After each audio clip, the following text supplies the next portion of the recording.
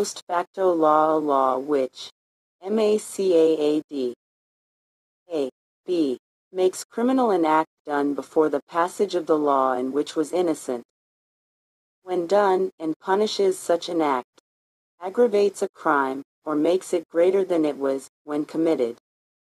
C. Changes the punishment and inflicts a greater punishment than the law annexed to the crime when committed. D.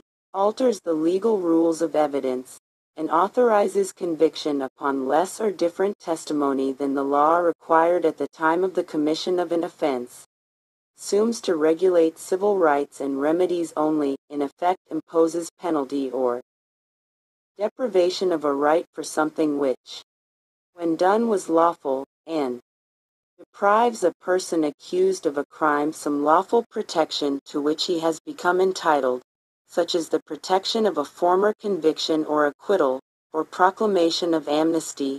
Laxon v. Executive Secretary, GR number 128,096, January 20, 1999.